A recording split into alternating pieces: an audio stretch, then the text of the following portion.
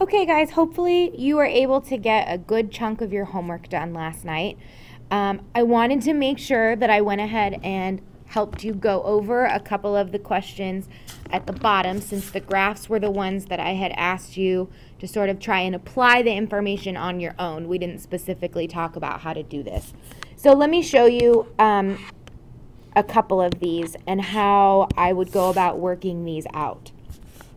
So the very first thing that I would need to do is figure out what the base function is. In this case, that is going to be y equals 2 to the x, and that's what this line is, this curve here that is graphed. When it says the base function is shown, this is the graph of y equals 2 to the x.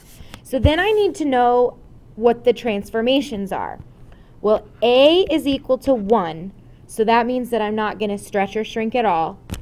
H, remember you flip the sign, so it's positive 3, and K is positive 2. That means that I have to slide this graph to the right 3 and up 2. Now, something that is going to be important for you to note is do not forget that even though it's not graphed here because it's the x-axis, there is an asymptote in this graph, and that's a part of the graph that you're going to move. So you're going to move that asymptote as well. So what I would suggest that you do is pick out some nice points on the graph, ones where it crosses at good, even spots that you can count. Okay? I think these three right here are going to be the best ones to move. This one's going to be too tall. So I'm going to take those points that are in red. Let me pick a different one. Let's say blue. And I'm going to take all of those points and move them over 3 and up 2. Over 3, up 2. Over 3, up 2. Wait, that's not right. I did something wrong on one of them. Over 3, up 2. This point, over 3, up 2. This point, there we go, is over 3 and up 2. You gotta be careful on those things. So that's these 3 points right here. Now remember that your new asymptote is going to be at k, so that means it's going to be at y equals 2. That's going to be a horizontal line through 2. So that's my new asymptote, and that kind of helps me see where to put my curve, because it's going to curve down through these, and then remember it levels out as I get close to that asymptote.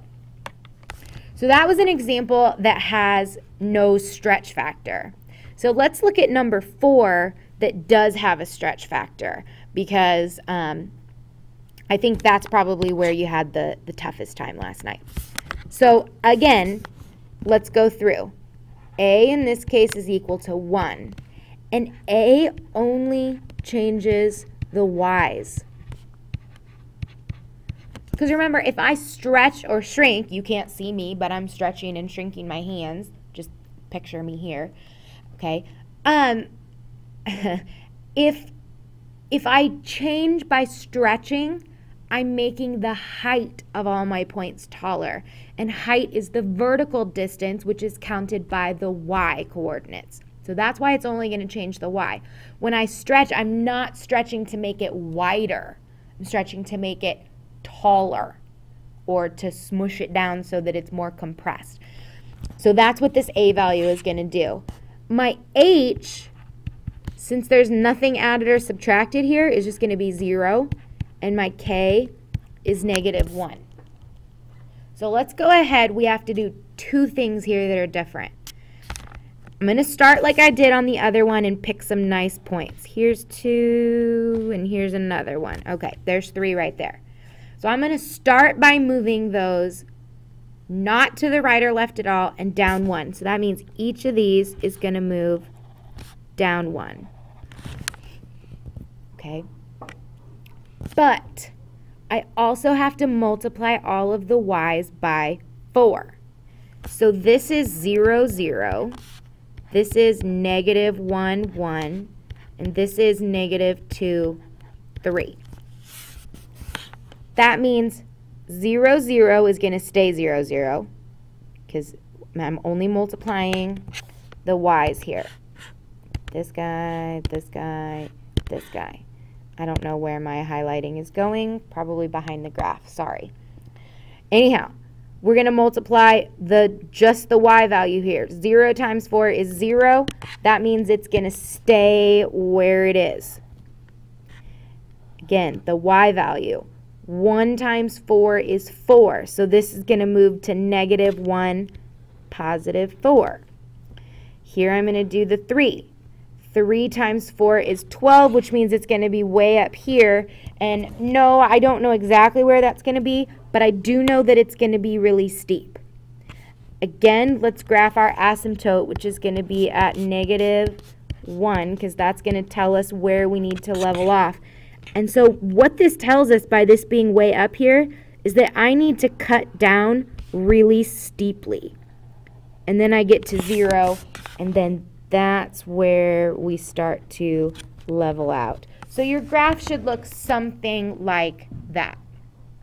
I am not expecting them to be perfect, but what you know that you can do is you know how to slide points back and forth, and you know how to multiply. So as long as you know how to do those two things, knowing how to graph this equation really doesn't matter. It's knowing what to do to manipulate the graph.